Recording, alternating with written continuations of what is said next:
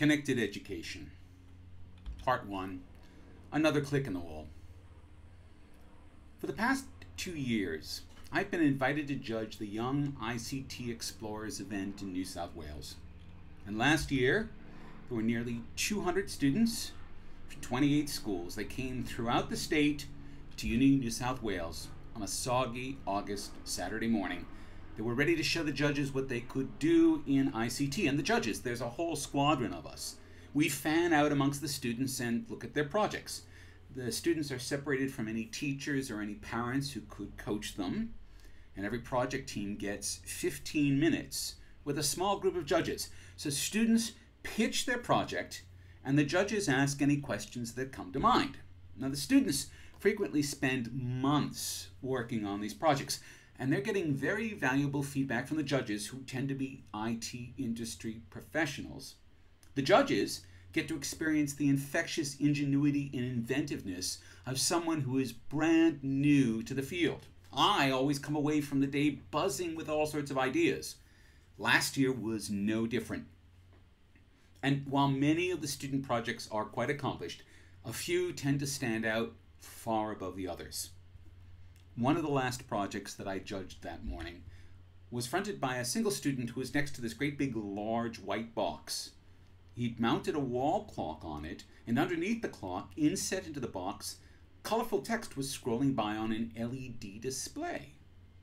And the student explained that his playground at Waranga Public School scheduled separate play periods for the various years. And he showed how this clock on a box informed students who was permitted on the playground at the time. It would tell them via those bright LEDs. So he studied a real problem at his school and he engineered a real solution. And I do mean engineered, because that LED display wasn't just some off-the-shelf bit of kit that you could buy at a hobby shop. It was wired directly to a sophisticated computer, which is known as a Raspberry Pi. That's a $35 credit card-sized gadget similar to the guts inside of a smartphone. The student had learned how to manipulate signals coming out of the Raspberry Pi in order to drive that LED display. He'd learned how to program the display. He'd learned how to write a sophisticated software program to control the Raspberry Pi so the right messages would display at the right times of day. And I have to admit, I was gobsmacked. I have seen uni graduate students in computer science who display less depth in ICT than this grade 6 student did. Now, I was really suspicious that maybe a parent or a teacher had fabricated the device, and so we asked a series of technical questions about the construction and operation, and this 11-year-old answered those questions flawlessly. He detailed every step in his creative process. He wasn't faking it. He really knew his stuff. "Where did you learn all of this?" I asked finally. "Oh," he said, "well, I watched some videos on Adafruit."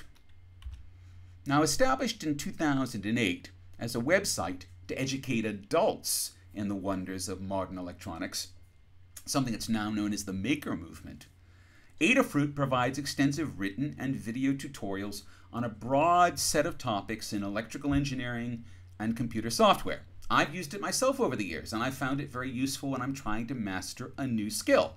But I'd never considered what might happen when someone with a boundless capacity for learning, which pretty much describes your average 11-year-old, when they would mind meld with the wealth of material that was available through Adafruit. And in a few months, the student went from knowing next to nothing to a fairly comprehensive foundation in electrical engineering and computer science, just by leading into his desire to learn.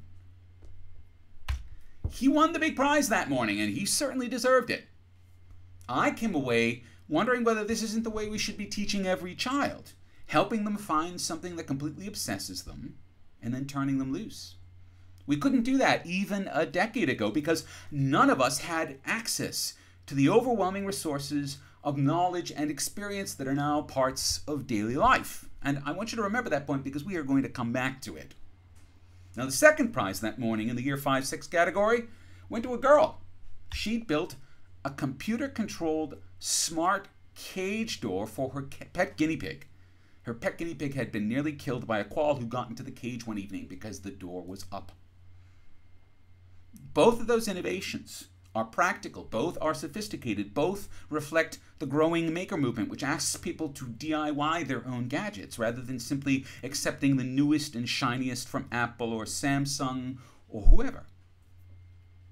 But you have to educate yourself before you can do it yourself. Each of the prize-winning kids creating these projects benefited from an explicit educational focus at the core of the materials they were using to build their projects on. The computer that was controlling the guinea pig cage door was invented by a group of Italian makers. In 2005, they launched something they called Arduino, an easy-to-program single-chip computer. And it took about a half a decade to take off. But Arduino has eventually become an entry point for hundreds of thousands, probably actually millions of individuals, to experiment with the design of computer circuitry. There are courses in Arduino taught at university level, and there's more than a few primary and secondary schools that are also teaching Arduino.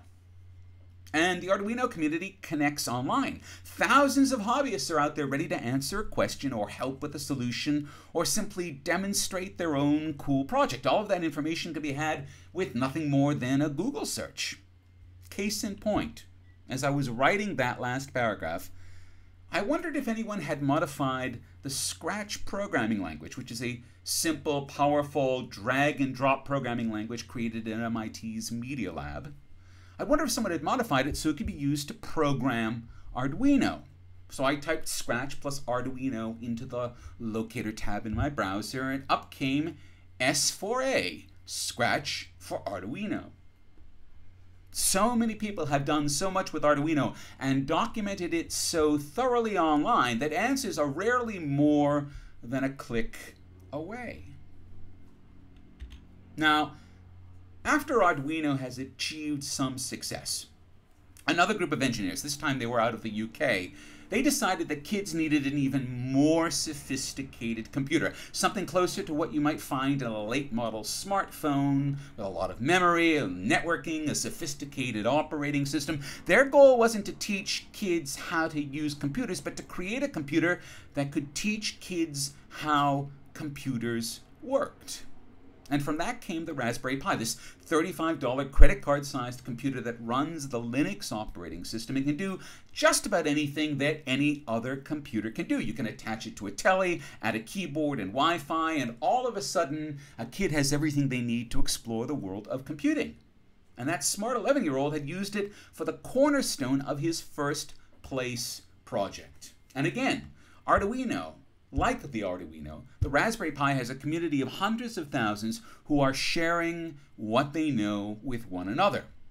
Almost any problem anyone encounters has been encountered and solved by someone else, so the solution to most problems lie no more than a Google search away.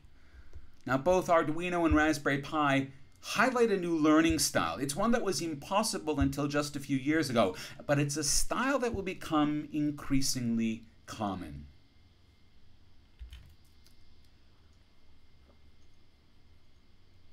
Part 2, Piaget's children.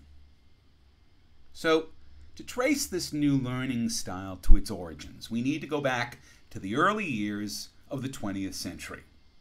And while William James and Sigmund Freud were making inroads into understanding human psychology, the mind of the child remained largely unknown, largely unremarkable. 100 years ago, people believed that children thought like uneducated adults.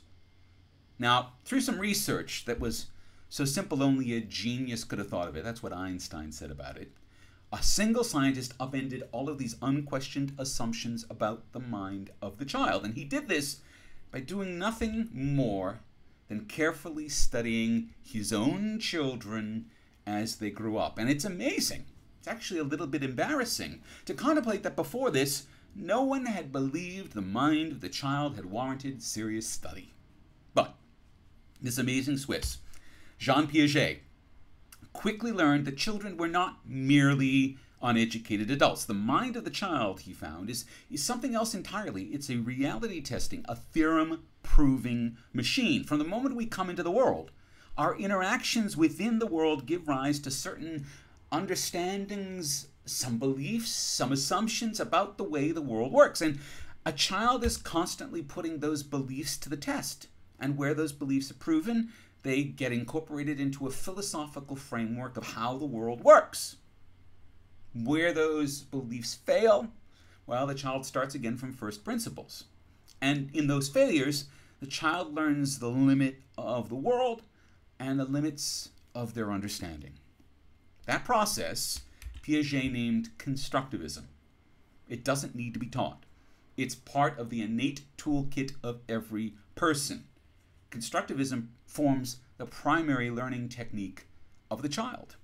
And so, far from unsophisticated or unlearned, children are great practitioners of the scientific method. They develop theories and conduct experiments to put those theories to the test.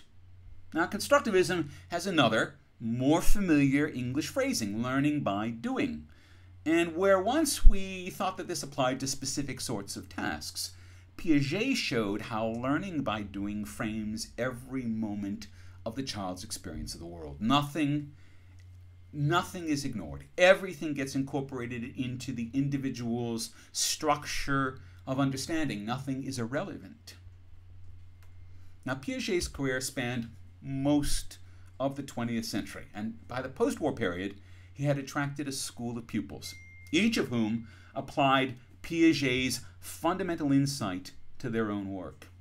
One of those, an engaging South African by the name of Seymour Papert, had by the early 1960s ended up at the Massachusetts Institute of Technology in Cambridge, Massachusetts. Now, at the time, MIT was leading the world in the brand new field of computing.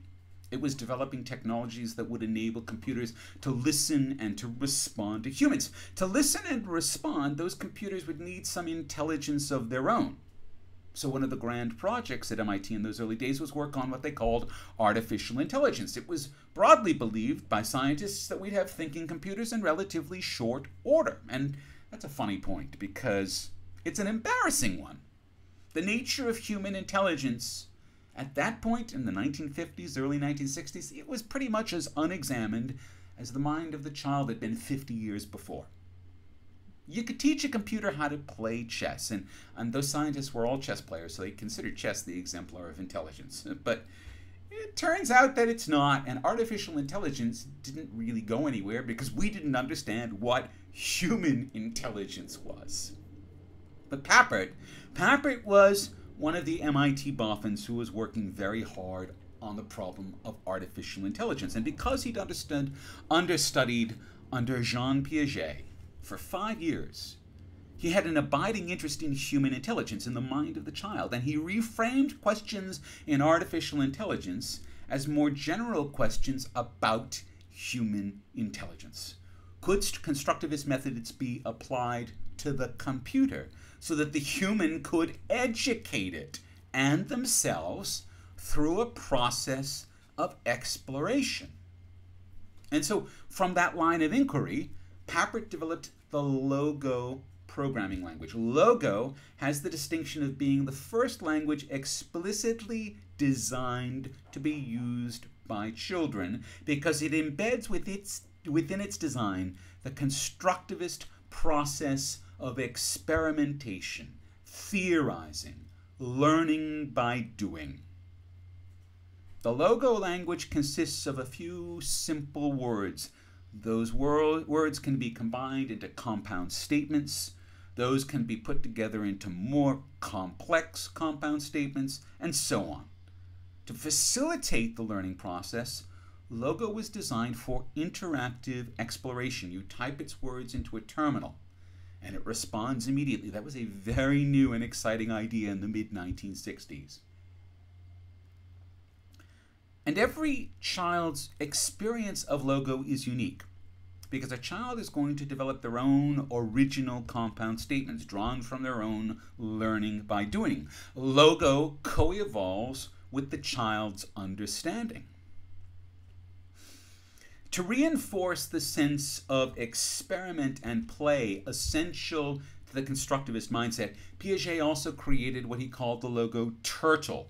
The The turtle allows Logo programs to draw graphics directly to the display. Interactive computer graphics were almost entirely unknown before Logo, but became its most important feature because children could see how their Logo programs changed the display and how those changes in their program changed what got drawn to the display. And that close coupling between theorizing and seeing the experimental evidence of those theories drawn on the screen, that dramatically accelerated the speed at which children could grasp, could learn Logo. Now, 20 years after he arrived at MIT, Papert got a new graduate student named Mitchell Resnick. He wanted to create tools for lifelong learning. And Logo had had a long and successful history in education computing, but Resnick wanted to break down the barriers between the virtual world of the computer and the tangible world of things. And a decade of research led to a partnership with Lego and the creation of Lego Mindstorms. It's the combination of a relatively powerful computer, which is capable of driving a range of motors and reading from a bunch of different sensors, and it's married to a graphical programming language in which programming became a series of drag and drop actions with the mouse. And you put that together, you get a constructivist platform for building robots. Kids could play with Legos, which is a toy that already embodies constructivist principles. You could connect them together, you could experiment, you could program, you can learn by doing. When it was released in 1998, Mindstorms became a huge seller for Lego, and that was at $500 a set. It showed that all children, and a fair few adults, they hungered for an opportunity to play, to experiment, to theorize, and through all of that to learn. Now, learning had a new aspect because just as Mindstorms hit the market, that was when the web began to take off. And Lego created a website where they invited Mindstormers to upload their own designs, to learn from one another. Mindstormers populated bulletin boards, websites, educational conferences, science fairs. A technology connected became a community. Now, although Piaget's discovery of constructivism defines a landmark in a study of how we learn, it's not the only technique available to us. Of equal importance is mimesis. That's our ability to ape the actions of others. Children watch their parents, they watch their older siblings, they watch their peers, more or less that order. And through these careful observations, they learn how to perform specific tasks. Well, in 2015, we can watch everyone everywhere. We have peers across the planet. There's 3 billion people regularly using the internet. So there's plenty of people to imitate. There's plenty to learn from. Much of what Mindstorms had going for it was timing. It was the first real opportunity to leverage the creative capability of everyone playing with Mindstorms at once. Mindstorms has always been a shared experience. As people learned, they shared what they learned and other people copied them. So that combination of constructivism and the mimesis of billions of people, what I call hypermimesis, that defines the learning environment for the 21st century. That's the new learning style for both children and adults. In 2006, Resnick stripped the programming environment for Lego's Mindstorms out, took out the robot elements, and he released it as the Scratch programming language, to a moderate level of success. Kids as young as 6, 7, 8, they were learning how to code with drag and drop blocks of Scratch. They used them to animate a little sprite on the screen. Now, 14 months ago, one of Resnick's postgraduate students rewrote Scratch from the ground up. And this time, they put it all inside of a web browser. And so there's no software to install. You just go to scratch.mit.edu, click on Create, and you start learning. But putting Scratch on the web, it makes it easy for anyone who writes a Scratch program to share that program through the Scratch website because it's living on the Scratch website. And as a result, today there are almost 8 million Scratch programs on scratch.mit.edu, and every one of those programs can be inspected by anyone else who wants to learn Scratch. 8 million examples, 8 million ways to imitate and learn from others. It provides a very broad foundation for hypermimesis. And Scratch programs can now be quickly embedded in any web page anywhere on the web. That means that a child can share their work easily and immediately with anyone, with everyone. You can go looking for a Scratch program, but it's just as easy now for a Scratch program to find you. Now, at the 2013 YICTI event, I saw a few Scratch programs here and there. Schools were really just starting to teach it, and that was before the release of the web-based Scratch 2.0. Now, last year, after that release, just about half of all the YICTI projects I judged incorporated a Scratch program.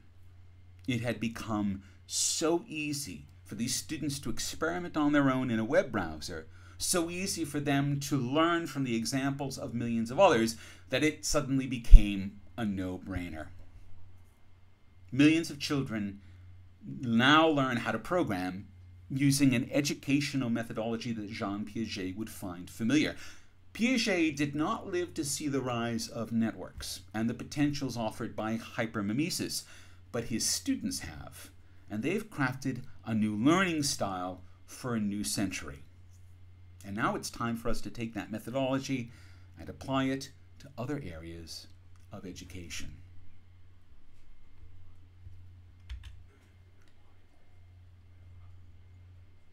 Part 3, all together now. 37 years ago, I was lucky enough to be attending a high school that offered a computer science course.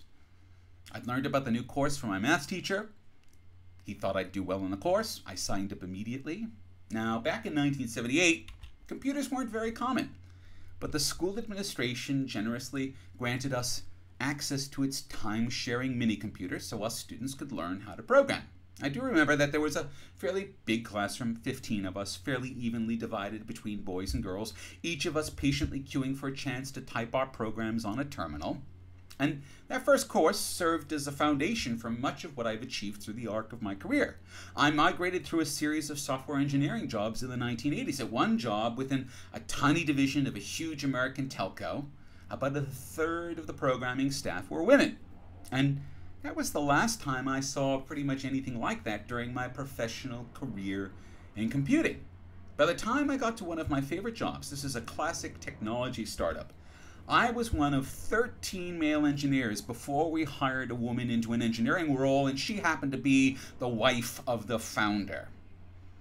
Something happened in the dozen years between my first computer science course and that job. Something had driven almost all of the women from the field. And it hadn't always been like this. My auntie, who recently turned 75, began her career as a mathematician and programmer working for NASA. Before the 1980s, lots of women established careers as programmers and software architects. So what changed? Well, the personal computer industry grew explosively in the early 1980s, specifically by marketing its products to young men. I want you to think about this. The 1983 film War Games. Matthew Broderick using his skills as a hacker to save the world from Armageddon. Girlfriend Ali Sheedy looks on approvingly, but never touches a computer. And that's the beginning of a story about what computers are and how we use them. A story that completely excludes women. And that idea began to seep into mainstream culture. Middle-class families in America and Australia would buy their sons PCs, and they would keep their daughters well away. As more boys spent time with computers, they gained skills that put them far ahead of girls who lacked that exposure. And so by the middle of the 1980s, a girl enrolling in a computer science course at a university faced a severe disadvantage when compared to her male peers, most of whom had already been programming computers for several years. And in this way, a chasm became a gulf. And by the early 1990s, women had pretty much been driven from computing. And this is my problem. You see, I really truly love computing. More than this, I discovered my love of teaching because I had taught programming courses in the mid-1990s, and that led me from a career as a software engineer into a career as an educator. But I've recently become intensely aware that the field that I loved has been twisted almost to the point of misogyny by the lack of women within it. Women were driven out of the field, and the lack of women in the field has created a comfortable set of self-reinforcing assumptions about the maleness of computing. We imagine a computer geek, and we don't conjure up the image of a girl. And that's actually quite odd, because my experience judging young ICT explorers has shown me that the majority of projects from year 5 and 6 come from girls. The urge to geek out with computers is clearly present in both sexes, but by the time you get to the year 10 and 11 students, it's largely boys presenting projects. The girls have given up their pursuit of the field. I believe the reason for this, and I will freely admit that this is a hypothesis, it's not a proven fact, but I believe the reason is that computing has become so male-identified that girls, in the midst of establishing their own identity in a community of peers, they tend to stay away. I mean, flip the example around. How many boys would take courses in something that's particularly female-identified? This is a time in life when both sexes are struggling with their roles. Computing is culturally framed as the domain of men, and for that reason, girls are unlikely to take a risk. And if they do take a risk, they confront a world that persists in seeing computing as no place for a woman. We can go back 2 generations and see the same sorts of assumptions being made about medicine, excepting pediatrics, and the law. Former Governor General Quentin Bryce was the first woman to pass the bar in Queensland. So within living memory, the legal profession was closed to women, which is a state of affairs that seems absolutely ridiculous to us today. And it is ridiculous. It needs to stop. And you have everything needed to initiate that change. A single-sex educational institution offers women a unique opportunity to explore their capacities in ways that would be much more difficult in a mixed-sex environment. You can encourage women to study computing and, more broadly, STEM. You can frame it to seem perfectly normal. You can deliver a curriculum to create the kind of women we want to have running the world in the next 2 generations. And that's what I'm asking of you. The problem has gone on too long, but it's within your power to close the gap. Last weekend, I was lucky enough to witness Generation Entrepreneur, which is a sort of weekend-long boot camp for technology entrepreneurs. But here's the twist. All of these entrepreneurs were still in high school. And over 48 hours, these kids pitched their best ideas, they built teams, and then participated in a competition to determine who had developed the most compelling idea. What I really liked about Generation Entrepreneur is that over half of the participants were girls. The pattern I'd seen in YICTI, where over half of the year 5 and 6 participants are girls, that was repeated with girls in years 11 and 12. So these barriers that bar women from careers in IT, they can be surmounted. Might not even be terrifically hard. We just have to give it some sustained focus. Okay, so let's take that challenge and raise the bar. In an age of shared knowledge where everyone is learning from everyone else, I want you to take what you do to the world. There are other girls here in Melbourne, throughout Australia, around the world who are facing the same challenges.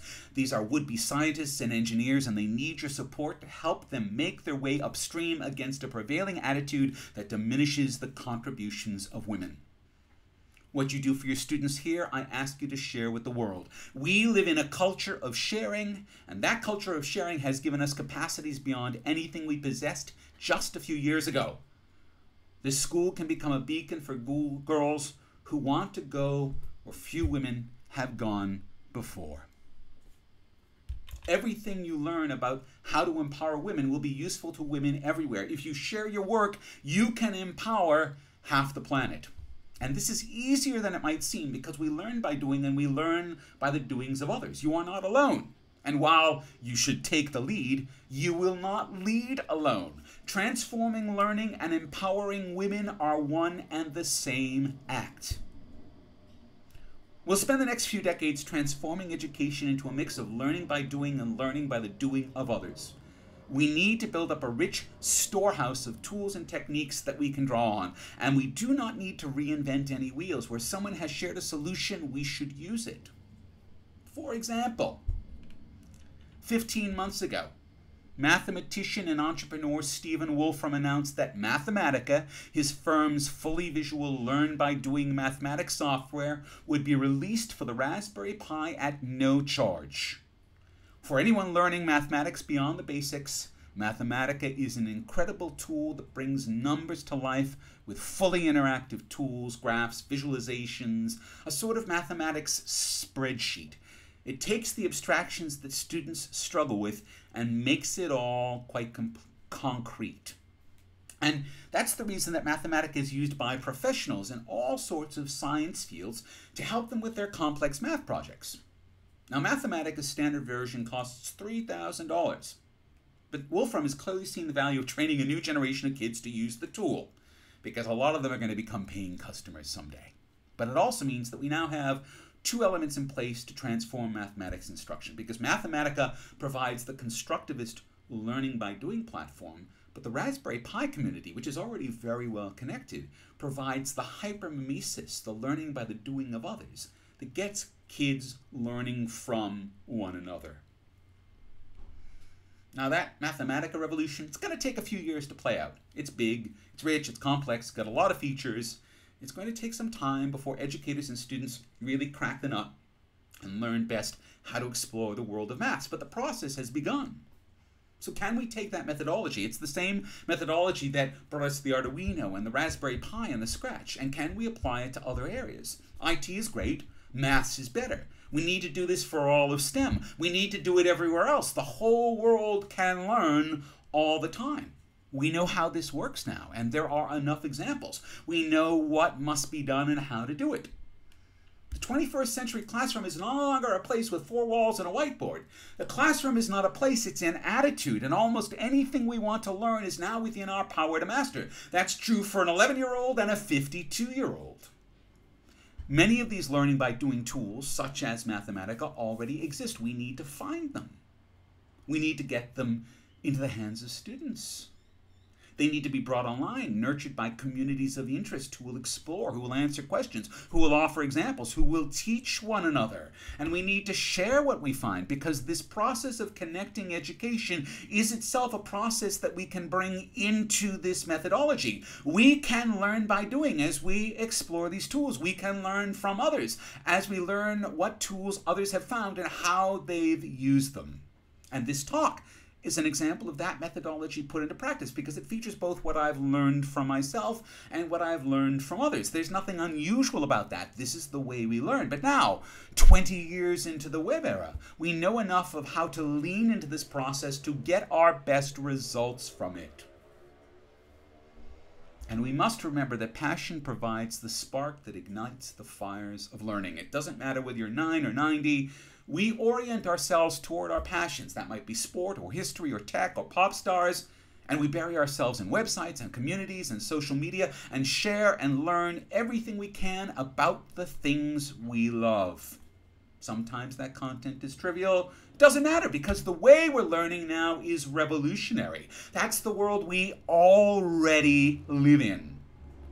Now we need to bring what we learn and how we learn into harmony with how we live. And when we do that, we will have given birth to connected education.